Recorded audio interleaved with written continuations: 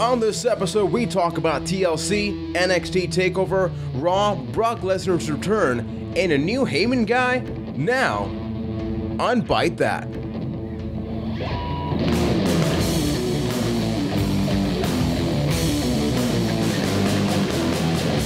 Hello, everybody, and welcome to episode 69 of Byte That, the somewhat, maybe international professional wrestling podcast where we talk about the ups and downs of that which we love, which is the world of professional wrestling, right here live in the bedroom studio, guys. For those that are listening on audio, this is a very special edition of the podcast because we are live from my bedroom. We got Mr. Ryan McNulty all the way from Boston, Massachusetts. Right now, I can touch him. Okay, Ryan. We're doing this right now on video exclusive, youtube.com/byte. Cody Rhodes, Stardust and Goldust style. Oh, so here we go. Oh my God. Oh, wow. It's a powerful thing, guys. My name is Juan Velez. I am from San Juan, Puerto Rico. And also joining us, a very good friend of ours all the way from Brooklyn. No. We got Jamie Burko. How you doing, man? I'm doing good, man. How are you?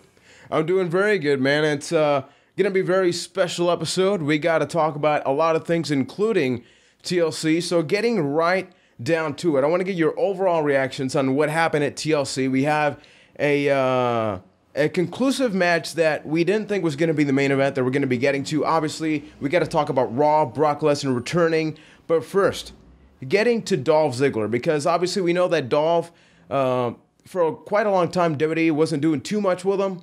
But now we see that he dominated Survivor Series. He did all this stuff. And now we have a brand new Intercontinental Champion once again after a pretty good ladder match. So, Ryan, taking it to you first, what was your overall reaction? And then some feedback regarding Ziggler becoming the champion once again. Overall, TLC I thought was kind of middle of the road pay-per-view. It didn't really blow me away, and kind of just jumping right into the ladder match, kind of how I thought it was going to be. Pretty much the match of the night. I really liked this match. I felt like it was really brutal, and even at some points was really hard to watch. But it was the one I was most into, and it's kind of sad that the rest of the show was it wasn't completely downhill from there. Definitely this was the match of the night, and there wasn't really anything else that topped it for me. I just really like the intensity of it, the brutality. Harper, especially when he did that dive to the outside with the ladder. It just felt like these guys were really killing themselves, and it was a really entertaining match. And I was happy to see hometown hero Dolph Ziggler coming away with the victory. Even if it might have been just a little too short of a reign for Harper, I still really enjoyed the match and was happy with the results regardless. Yes, Sam, I was really happy with how it turned out. I'm taking it to you, Jamie. Were you surprised this match basically kicked off the show? And then the fact that Luke Harper, who just won the IC championship just a couple, what was it, like a month ago? Yeah, 1 month. Yeah, so what do you think about that? I hope that they stop hot potatoing the Intercontinental title, because I'm not a big fan of the whole hot potato thing because I feel like we just had that with Ziggler and Miz, and now I hope they don't start doing that with Ziggler and Harper. So I hope that if they rematch them, that Harper's not just going to win it back, and then we're back where we started. Yeah, so my reaction is that I think it's awesome what they're doing with Ziggler and the way that we have a clear idea of what they want to do something with him. Obviously, we can't get too excited because we've seen this before. He's become champion, world champion, and then concussion. All this comes down. So he almost seems, am I getting a Shawn Michaels vibe? It seems like he's that underdog guy that gets pummeled throughout the matches, but keeps coming back. And just the overall fan feedback, taking it to you, Ryan, do you think that they're trying to build him as pretty boy, athletic, sort of overselly? There are a lot of similarities, because we talk about similarities with Mr. Perfect, but I think we could do that with HBK too. No, absolutely. Even down to, using the super kick to win that match. That was pretty cool. I do get that vibe, from him. But the way they're building him, it does seem like the machine is finally behind him. But it's like, I don't want to get my hopes up because I feel like they've started and stopped many Ziggler pushes. But, Intercontinental Champion, even if they are hot potatoing it, I think it is pretty important because it's really like the top TV champion, because we don't see that world title on TV that often. So I do feel like it is more important now than maybe it has been in a couple of years. And to agree with Jamie, it's like at this point, I talked about how it's good to trade titles, but I think at this point we need a steady champion, and Ziggler's the perfect guy to do that. It's funny, a Reddit post I think I brought up last week too is like, Seth Rollins in a way is the champion of the company because he's the top heel, with there being no top heel as champion right now that's always there. Even though we got Brock Lesnar now, it really leaves Dolph Ziggler as being that main champion. Now, talking about Cena and Rollins, we thought this match was going to close out the show. I thought it was going to close out the show because of the stipulation. If Cena won, he retains his #1 contendership, but if Seth Rollins wins, Cena is no longer the #1 contender. They didn't confirm whether it was going to be Rollins, whatever the case. But then, lo and behold, we see the match is like in the middle of the card, really. Jamie, did that surprise you? And why did you think WWE did that? I actually thought that Ambrose and Wyatt would actually close out the show, to be honest, because of the TLC stipulation being more important than just a regular tables match in the end of the day. If you really want TLC to still be important, you have that close out the show. So when I actually heard that Wyatt and Ambrose was a TLC, I figured that would actually be the main event regardless of what else was there. Now, for Cena and Rollins, I'm not happy with the overbooked way that match went, especially when Big Show got involved, because it's like, where was he during the whole match? If it's no DQ, I'd just have Big Show come out with me and start wrecking hell for the whole match. Because reasons. Yeah. But to actually get into the whole, the fact that Cena and Rollins was in the middle of the card, that did surprise me because might have been a year or two ago. Ziggler and Cena closed out the show, and I think it was a ladder match. It was just a regular ladder match, even though they did involve tables and chairs, and it didn't end up mattering anyway. So I did fully expect, with the stipulation involved in the tables match, that it was going to close out this show, and I was kind of pleasantly surprised that they gave it to, to Bray Wyatt and Dean Ambrose. Once again, kind of like what they did with Hell in a Cell, giving, the younger guys a shot to close out the show. So I thought that was really cool. The tables match itself, though, Juan, what did you think of it? I'm gonna be the kind of the host here for a second and pass it to you. I've done enough talking. It was really hard because I was trying to get motivated with getting a conclusive finish. It was like, you know what? Let Rollins just win the match, or let just Cena win the match. Whatever the case, just have like a cleaner thing. But of course, they had to do with the whole J&J security thing again. And my apologies, people. When you involve Big Show, then you have returning Roman Reigns, and you have the people, popping. But it's like the most bittersweet thing because Reigns gets involved. Then they use that crowd cheering as a way to mask the fact that Cena won the match. And I'm just thinking like, dude, what? You're playing with my emotions, man. I felt like I was being played with. It was really painful for me. It was very reminiscent to me of that cage match that Cena and Bray Wyatt had, I think, back at Extreme Rules, where it was like, it was basically 3-on-1 the entire time, and then in this case, there was even more interference than that, and then Cena just ends up winning anyway, despite all the odds going against him. And I pretty much called it last week during our predictions, where we all felt like it was the perfect opportunity for Rollins to win there, and I thought, it makes way too much sense. Cena's gonna win, and sure enough, that's exactly what happened. Cena wins in the end of the day, like always. Yeah, and we actually have a Twitter question regarding something that happened on Raw, but because we are talking about this Rollins-Cena match, we saw how Raw concluded. So, Ryan, could you bring that up for a quick second? Yes. So, from the Twitter account at Rollins Nation, and excuse me while I read from this sheet here, he says, thoughts on Rollins aligning himself with Heyman, but not being a Paul Heyman guy. Should he go on his own? No security, etc. Yeah, obviously this has to do with the Raw conclusion where we're going to get to that pretty soon. Brock Lesnar comes back, then we expect Brock Lesnar to decimate, to conquer everybody.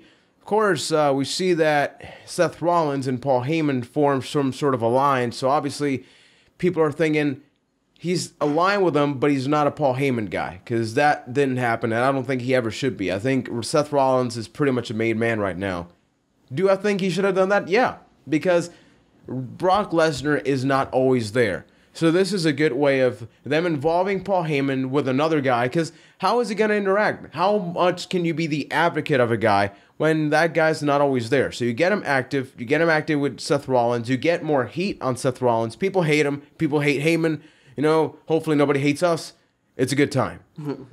I think this could just be simply a 1-week handshake and nothing really ever comes of it. That wouldn't surprise me at all. They also have a lot to play off here with the fact that Rollins is the Money in the Bank holder, and that, you know, maybe down the line that turns into some sort of or it turns into some sort of feud between them, or exactly. You could see Heyman trying to sway Rollins from wanting to cash in and things like that. So there's a lot they can do with it, but again, it wouldn't surprise me if it's just like, that's it. That's all we ever see of it. He helped him out one time. Maybe Rollins has to like repay him at Rumble by interfering or something like that. And that's all we see of it. I got to bring this match up. We shook our head a little bit last week in the predictions game. Stairs match. What else do I say about this other than a stairs match happened in TLC featuring stairs? We had Big Show taking on Eric Rowan. Now, part one, what was your reaction to the match itself? Do you think they did the absolute most that they could with that match? Considering the two guys involved, I actually think it wasn't that bad at all. I was completely fine with the match. I wasn't expecting a 5-star match with tons of acrobatic moves and all of that. You know, I was just basically expecting a slugfest with people throwing stairs around and getting knocked into stairs. And that's pretty much what we got. And I think Rowan actually ended up coming away looking not too bad, despite the fact that he lost. And for what it was all right. And he lost on Raw, mind you. Yeah, that's something we unfortunately got to get to. First, Jamie, what do you think of the nickname Big Red? Well, they're slowly stripping Kane away of every little thing that he possibly has they call him Big Red. I am a big Kane fan, so... Yes. Big Red. I'm not a fan of Big Red. No, it's not a good nickname to me. Now, what do you think about this whole conclusion where Big Show pretty much dominated Eric Rowan? We saw on Raw sort of why. Apparently we're going to be getting a little bit of Roman Reigns versus Big Show going on. But, you know, we've been sort of building up Eric Rowan in the podcast as, you know what, WWE is apparently going to do something with the guy. They're doing something. Okay, he loses 2 matches in really bad fashion. He looks really bad at the end. So, Jamie, do you think this is it for Eric Rowan, or are they just using the guy to build up Roman? For Eric Rowan, I believe the future does not look too bright for him. I mean, he got knocked out 2 nights in a row. It just doesn't appear he's going to be a strong factor in the end of the day. Ryan, we apologize to Eric Rowan in this podcast. Does that apology still apply? I think it does. I'm not ready to think it's just completely over for him. I was okay with the loss at TLC, but then the next night on Raw, he really just didn't come away looking too strong either. It seems like now that Reigns is back, that Rowan's just kind of getting pushed out of the spotlight. Yeah, unfortunately. And one thing that I got to bring up, it really annoyed the crap out of me. We get it. The stairs are big. Because during that entire match, Michael Cole kept saying, look at the size of those stairs, man. And I'm like, I get it. They've been there all these years. Yeah, they are as big. How many times do we need an anatomy of the stairs, by the way? I know, right? They're treating us like 5-year-olds. And I get that they have that audience that is literally 5 years old. But, man, I mean, we are 3 guys. I'm getting married this Friday. We got a couple of people here, that they're not, 5 years old. Stop treating us like that. It turns me away from the product. Did that hurt you during the show? I sort of felt like the commentary was horrible. some of the worst WWE commentary I've ever heard. I wanted to mute. I legitimately sometimes just lowered the volume and kept watching the pay-per-view while, like listening to some music or something, because it was taking away the enjoyment I had from that match. That, and of course Michael Cole, falling from nothing. Yes, Michael Cole basically taking the worst bump of the year, and it was just hilarious. Obviously, Rollins was probably supposed to maybe hit him more, but it was basically like Rollins just kind of tapped the chair, and then Cole just fell out of it. And when I initially saw it, I saw it, and I was like, maybe I missed something. Maybe it wasn't as bad as I thought. And then after kind of going back, it was worse. Yeah, looking at one of the GIFs or GIFs, whatever you want to call it, it was a lot worse. Yeah. Yeah, unfortunately, and we got to get to the main event, because I didn't think it was going to be the main event. You guys did, so good on you. High five. High five, man. High five over here, man. We got 2 high fives on video, youtube.com/ByteThatCast. Go watch that. We got Dean Ambrose taking on Bray Wyatt. I think that this was the match I was looking forward to the most. I love their previous match. I agreed with the ending of the previous match, because I think this is a feud they can keep going for a very long time, so I was really pumped. I was really pumped for this match, and of course, completely removing the conclusion that I think I'm afraid of unplugging my TV. This is a 55-inch TV in the background. If I unplug this right now, according to the WWE, we're all gonna go blind. Magic powers. Magic powers. Magic powers aside, what did you think of this match, Ryan? I thought it was pretty good. I kind of felt worn out by the time we got to this part of the pay-per-view. And I wasn't into it as much as I'd like to be. That being said, I felt like Bray Wyatt just got the holy hell beaten out of him and didn't really do that much. It didn't really feel as back and forth. It just felt like Bray Wyatt was just getting the crap kicked out of him. Then some fluky thing happened, and then Wyatt won. I don't know how I feel about Ambrose just kind of doing the same table spot 3 times. Yeah. I can see how he's a maniac and he wants to keep punishing Wyatt, but I feel like you're putting your body on the line way more than you need to, and I don't think you're just going to get the reaction you want doing that same spot 3 times. So I feel like he just beat the hell out of himself for nothing. Taking it to you, Jamie, do you agree? Do you think it felt a little bit unnecessary? I personally did not see that match at the time, so I don't really wish to give that much of a comment for a match I didn't really see. But I do want to say something about Bray Wyatt. From reading, apparently they might do Bray Wyatt versus The Undertaker at WrestleMania. Whoa. So Bray Wyatt against The Undertaker, and here he is winning against Ambrose with his little magic trick. Maybe that's like a sign for the Undertaker deal. Anything's possible, man, because that TV thing legitimately gave me a headache. I got a little bit pissed off. Is that really Bray Wyatt, though? Can Bray Wyatt only make magic appear if a cord is removed from a television? Wouldn't it be something a little more supernatural, like what happened at Hell in a Cell, where he comes through the ring with the smoking lantern or whatever? I think it was just meant to be like it's some technical error or something like that. Ryan, at one point in WWE history, a very old woman gave birth to a hand. We saw that hand grow up. So I think the thing I want to point out is expect anything from the WWE. I don't think it really is like a magic trick they tried to do with the TV thing. I just think it was ridiculous. And I don't necessarily agree with it. But yeah, it was a good match. I felt that I was really happy it was the last match. But I don't know. It feels like there needs to be a little bit something more here. I do agree that Bray Wyatt should have been beaten down as he was. Why? Because his character, the idea is that you can kick him down. He's still going to try to deliver that message. Dean Ambrose's character, however, is like, I'm going to beat people down and I don't care who it is. So that actually works. You don't need to win. You don't need to get the most offense in a match to win it. But I don't know. It needs a little bit more juice in there. And I actually want to bring up another question that we got here. So, Ryan, could you take that away about Dean Ambrose and Bray Wyatt? Yes, this comes from the Twitter handle at FightBestFight, and he says, do you think it's weird WWE didn't mention the Bray and Dean TLC match on Raw? I actually thought that was very interesting because, number one, they weren't even on Raw.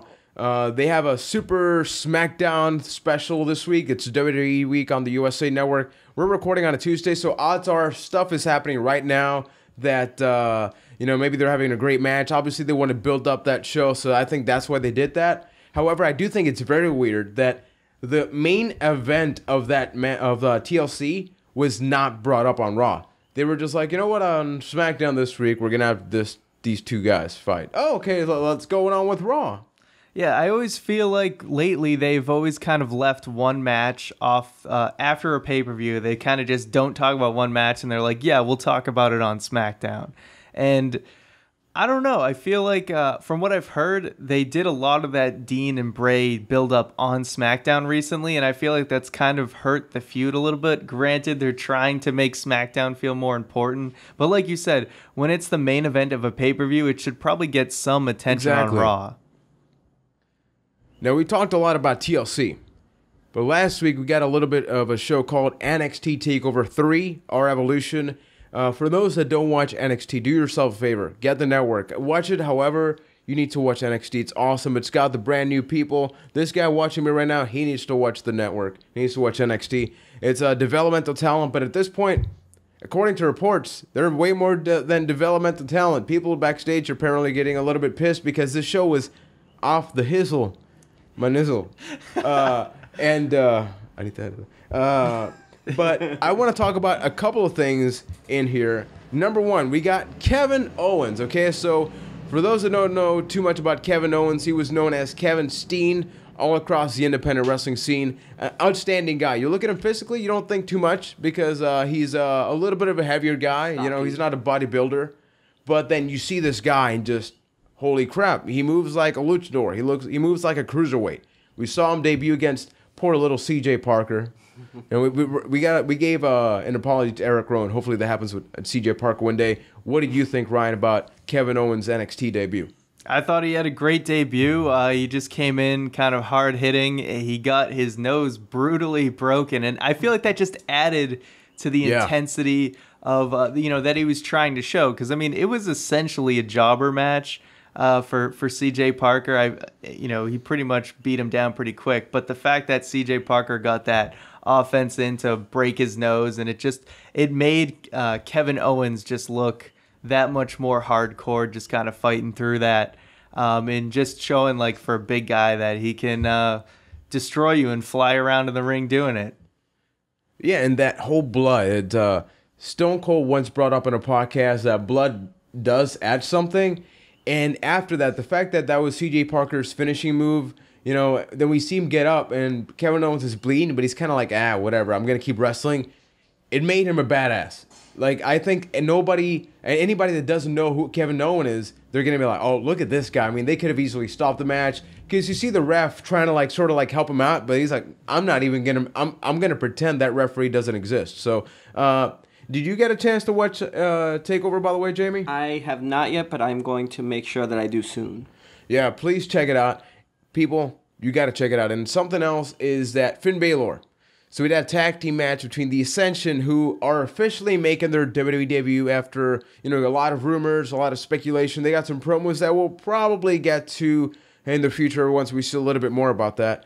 But Finn Balor was in that match. His previous indie fame involved a lot of face paint, just like paint work.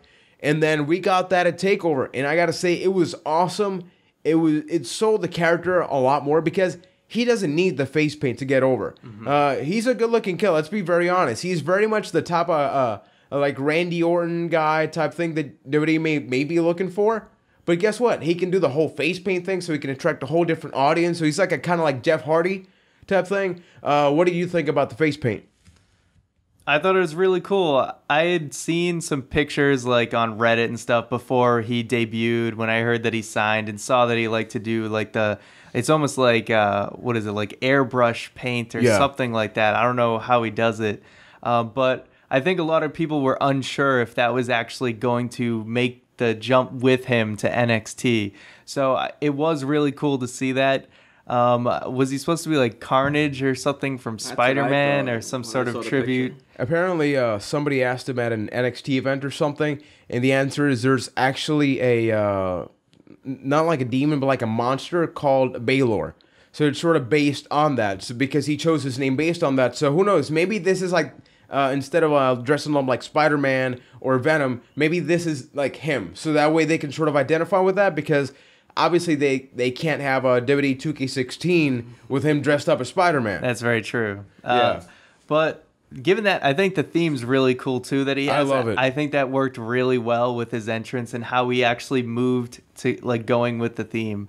So I really enjoyed it, and I really like this this team of Hideo and Baylor. I don't know if they're gonna stay as a team or if this was just a one-off thing, but I think it really works, and I really like their whole double drop kick to the corner gimmick and everything. So I was really impressed with the entrance.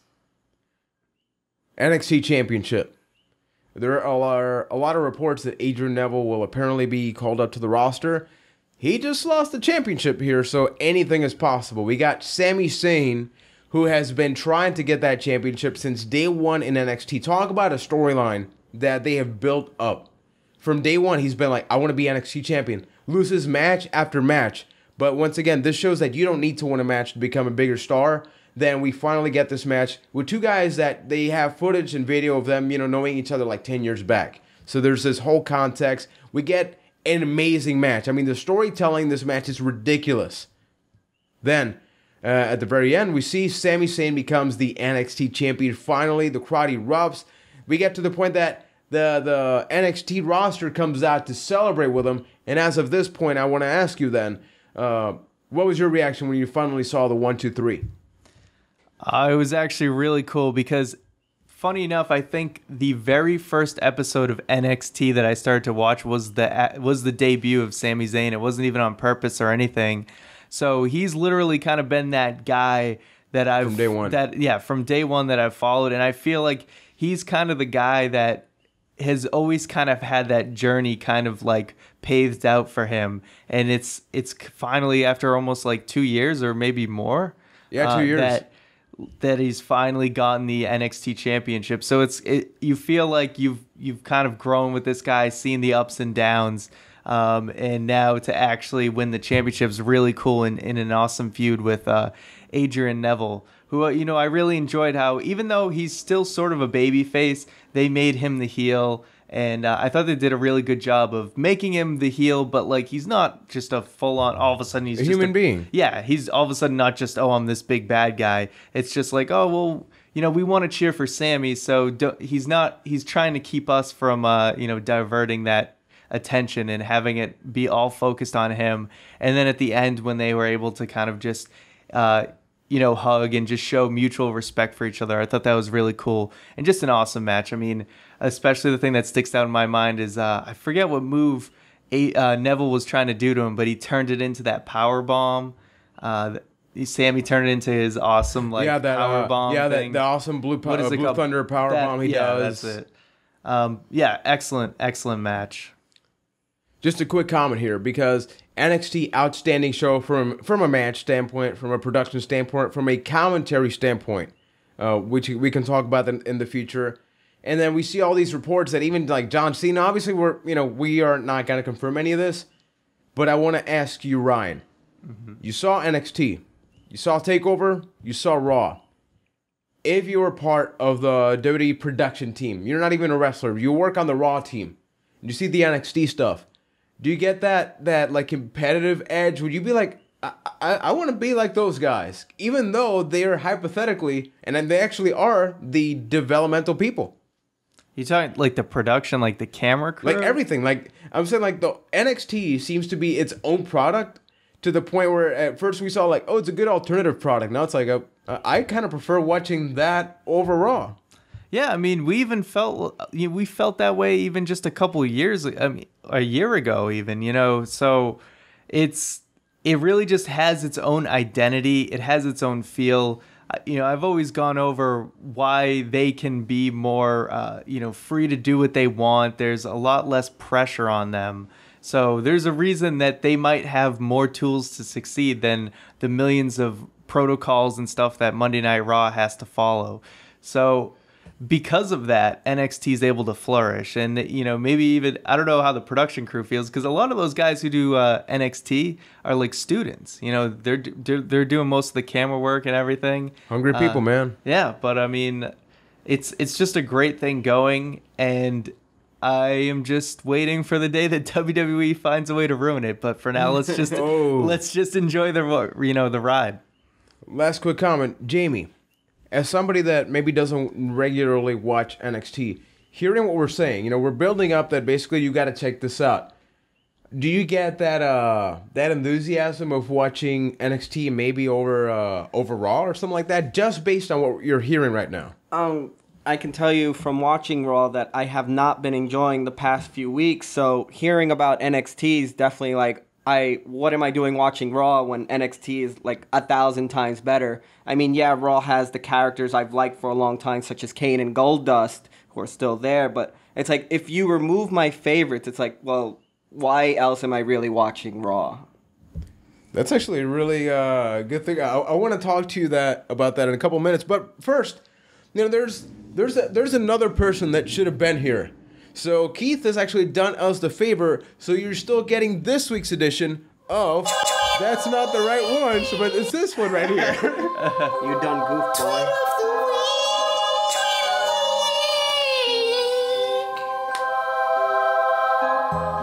That's right, baby, because if you thought episode 69 would be complete without a money shot, well, guess what? You thought wrong. Yeah. This week's Tweet of the Week is brought to you by WWE Creative Humor at WWE_Creative_ish on Twitter.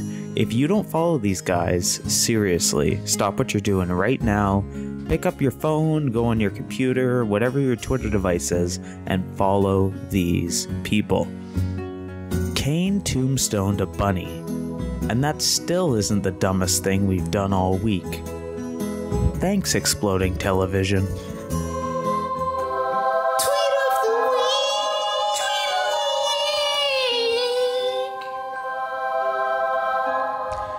Thank you, Keith, for that beautiful tweet of the week. You're not here with us in person, but man, we love you and we know you're here in spirit. Remember, you can check out the podcast every single Tuesday night. We are on iTunes, Stitcher, TuneIn Radio, ByteThat.com. It's all right here on the screen too if you're watching the YouTube version of the show. Remember, we also have a very special episode next week where we talk about the best and maybe some of the worst in WWE in 2014. And right now, you know that in the past month or so, we've been promoting a giveaway courtesy of Gemso's Beat Sprites.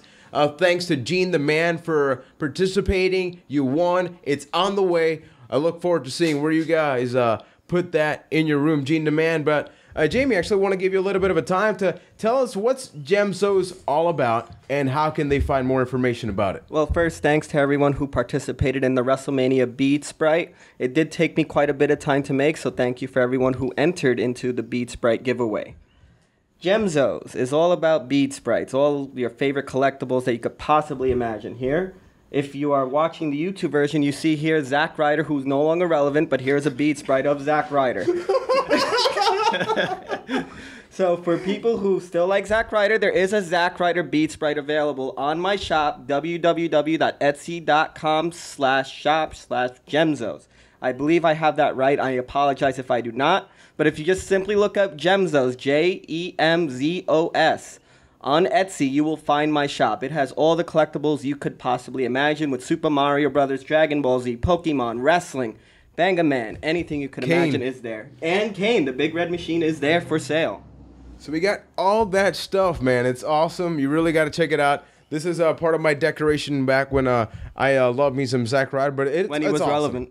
Like, put it this way, even if you don't like the guy, it's still awesome. So you really got to do yourself a favor. You go to Facebook.com/Gemzos also. I gotta ask you something. Before the tweet of the week, you've been saying that, you haven't been enjoying the product as of late. Ryan, Keith, and myself, we always talk about that, but it's the three of us that we've been doing a podcast for over a year. So it's kind of nice to hear somebody else talk about the same thing. So I'm giving you about a minute here. Tell us, what aren't you enjoying about the product? I mean, I watch it with my little sister at times, and even she's like, well, what the hell's going on here? I mean, And she's 14, going on 14, and she's even like, this is stupid, this is dumb, and this is a teenager over here that's making these comments. And when she's making those comments, it makes me feel like, well, what the hell am I watching this then if a teenager's feeling this way? And even my little brother cannot get into it at times because he just doesn't care about the characters that they have. I feel like one of the things they're really missing is like distinct characters. That's something that got me being a fan of the product to begin with. I mean, when I started watching, what really grabbed me was Kane and The Undertaker. I love their gimmicks. I love the whole dark mask, the whole shebang that they had going on there.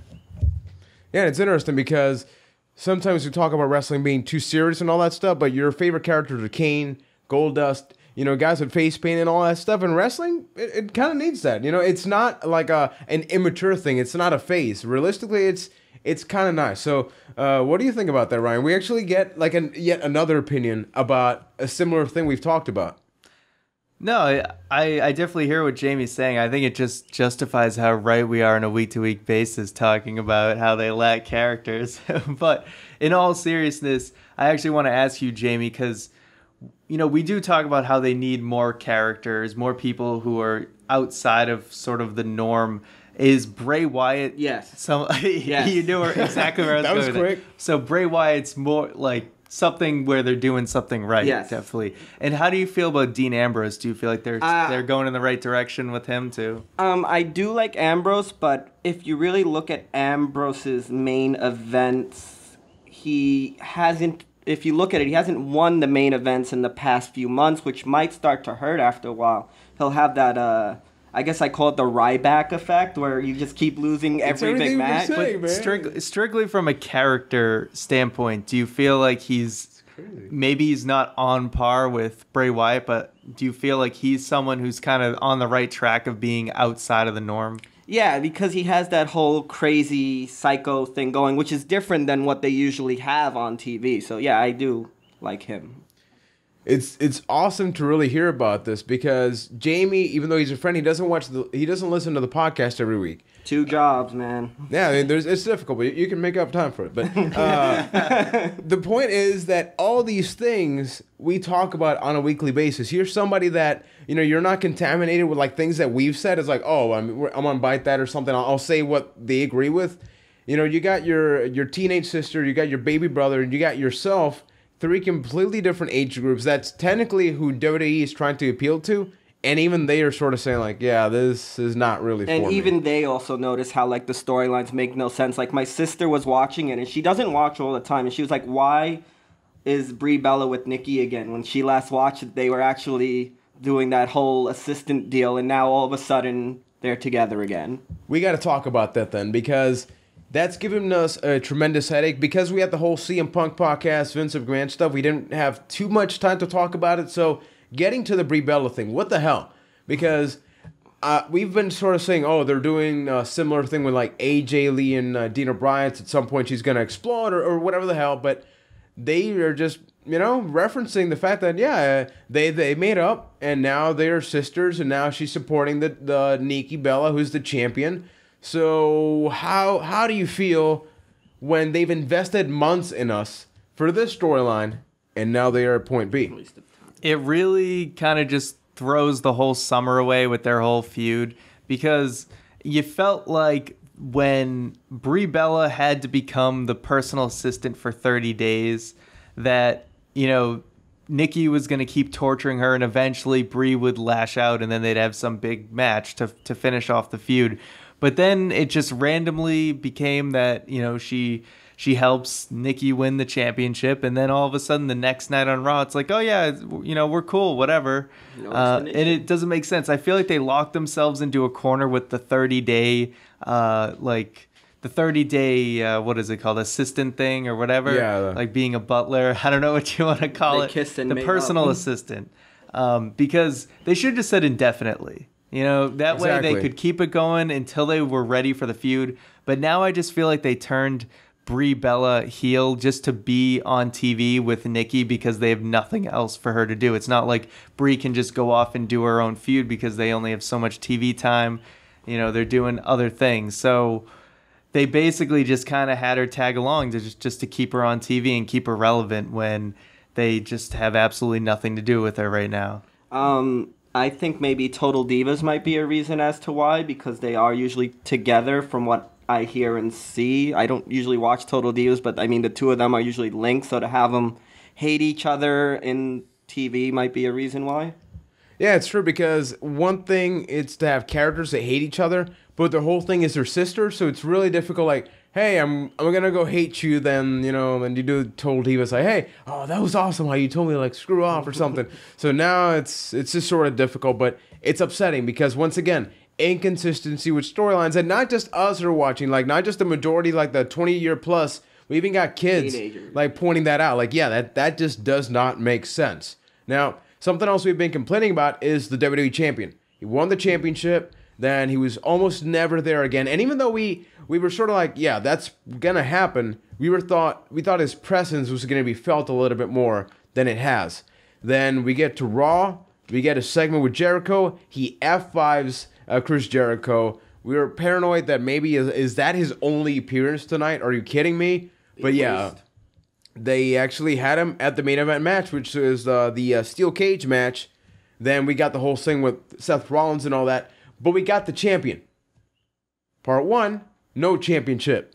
Part 2, then it's there. He kind of holds it. Then Paul Heyman grabs it. He remembered he has a title. Yeah, I think he like forgot about it. So does that sort of help with the whole situation that we've been having with Brock's absence, or is it just like, yeah, you're trying to fix something that's already broken?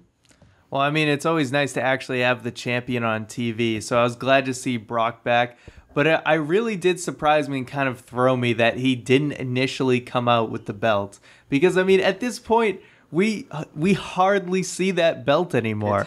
And it feels like at least every time he shows up, he needs to remind us that he's champion. But he didn't even feel like the champion when he was out there the first time. So, I don't know if that was just a mistake or whatever. I mean, it was very clear he came out the second time with the belt. I don't know if Vince, corrected him backstage or whatever. Or was pissed that he didn't initially. Yeah, initially he didn't come out with it. But yeah, I don't know. It was good that he finally did come out with it. But every time we see Brock, we got to see that belt because it happens so few and far between. I have a theory that I want to get to your guys' opinion on. I don't agree with it already. I'm just going to stay with that right off the bat. But that what if the WWE didn't have him come up with the championship just so we focus on Brock Lesnar, not like, oh, the champion's back, and just like that whole surprise factor. And now that we know he was there, his presence is there, then we see him come out with the championship. I pretty much think that is what they did, even though I don't agree with it. But what do you think? Is that a possibility that WWE did that? For some reason it wouldn't surprise me, and that could be a possible thing that they did. But he should have came out with the belt to begin with, and when he came out to attack Jericho, where was Cena? I mean, if Cena is trying to go after Lesnar, he was right there. Cena could have easily just ran down, had a small little brawl with Lesnar, sent him packing, maybe tried to help Jericho a bit. I mean, Jericho did give him the match with Rollins for the night. That wouldn't have happened if he wasn't there.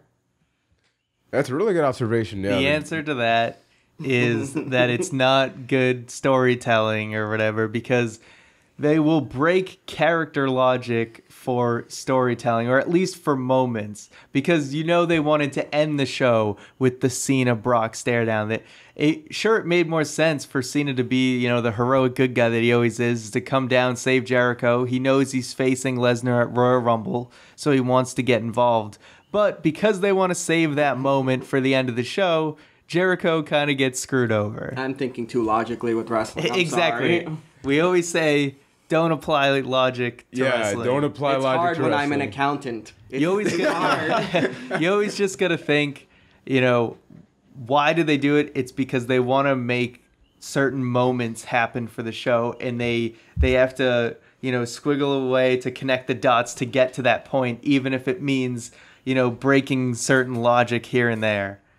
You mean all the time? Which, coincidentally enough or funny enough, makes usually for terrible movies. So. Yeah.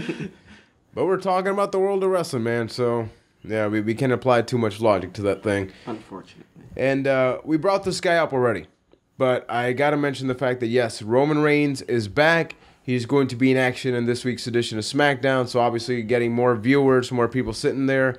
I'm not a huge fan of Roman Reigns. I've been saying it since day one of the podcast. I think him and Dean O'Brien, I'll be a little bit controversial, that they both are guys that WWE want to get over, but don't give them a microphone. Just let them do their thing, but don't let them talk. It doesn't sound natural. It sounds really fake, really forced, really fed, and he's there. That.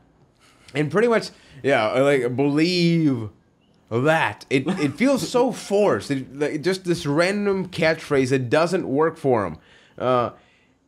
What are your expectations on the road to WrestleMania, which we're pretty much starting now, knowing that his first roadblock is the Big Show, and there's the Royal Rumble at some point.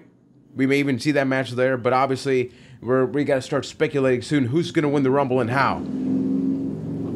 What about Roman Reigns taking on the Big Show as part one of that thing? I can't say I'm really too excited for it. The whole thing with Roman Reigns on the mic, we kind of said some similar things about Seth Rollins a little while ago, and then he's improved drastically. So, I'll never be against a guy who wants to improve himself, and he seems like he's getting a little bit better. I can't really get excited for this Big Show match, though. Reigns has really yet to prove himself in one-on-one matches. I think he still kind of needs to be carried. Nevertheless, he obviously was the first person to declare, how did he say it? Declare? Yeah, he said some weird word. We're just like, Just what's going that. on? Yeah, he had a really awful promo at the pay-per-view, and he did that De Niro face or whatever people are calling it. Yeah. But either way, I mean, I feel like he's a heavy favorite to win the Rumble this year. I think he's going to win. And if he does, I almost feel like, I think it's in Philadelphia maybe, but I feel like we might be in for another Batista moment from last year. Oh, boy. So, I don't know. Let's see how it goes, but I don't see how you can really get hyped up for a one-on-one match with the Big Show, especially when it's a guy like Roman Reigns who's, it's not going to be this quick, match, and just a lot of rest holds, I feel like, are coming down the pike for that one. Do you think it's a good step one for Roman Reigns, Big Show? The match is nothing exciting to look forward to. I mean, Big Show, Roman Reigns. Maybe I see that's why Big Show beat Eric Rowan, but I'm not at all looking forward to Big Show, Roman Reigns. It does not appeal to me one bit. And I mean, when I think of the match, I don't care. Hey, you're entitled to your opinion. It's cool, man. It's cool. But part two then. You mentioned that Roman Reigns is probably going to win. Yes. Is that your pick, or is that what you think is going to happen? After last year's Royal Rumble, I honestly did believe that they were going to make him the guy to win this year's Rumble. He's not going to win last year's Rumble. Do you want that, though? I can't say I do, and to be honest, I wouldn't know who to pick as the winner yet, who I'd want to see win. Do you think it's good that we sort of have that unpredictability? Because I'm trying really hard to think, and like Seth Rollins is still the Mr. Money in the Bank. Brock Lesnar is the champion. So we got to think, like, is it going to be Cena? Please no. Yeah, but it's a likely scenario. We may get Brock Cena like 4 or 5. Well, they're in that's a title match. So they generally, whoever's in the title match is not in the Rumble. So we might be safe from John Cena being in the Rumble match. Never say never. But it's usually number 30, man. It's usually who is most obvious. I feel like at least the past few years, it seemed obvious that it was going to be Cena that was going to win 2 years ago. He won. It seemed pretty obvious that either Batista or Daniel Bryan, if he was in it, was going to win.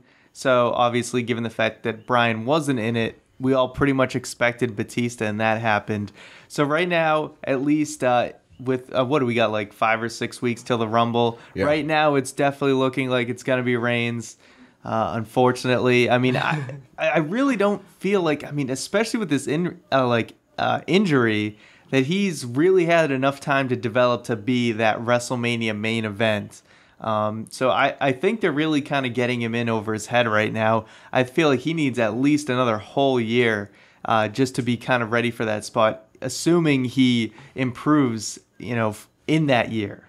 They tried to make Ryback work like in every way possible, and it just didn't work that first time. Then you turn him heel, it didn't work. It's like, take time with Roman Reigns, because I think they do really have something in there. Like the same with Rocky Maivia, probably nobody expected that guy to become The Rock. He didn't become The Rock overnight. They had him in the Nation of Domination. Roman Reigns had the thing where they already started off in a stable, so that's good and bad.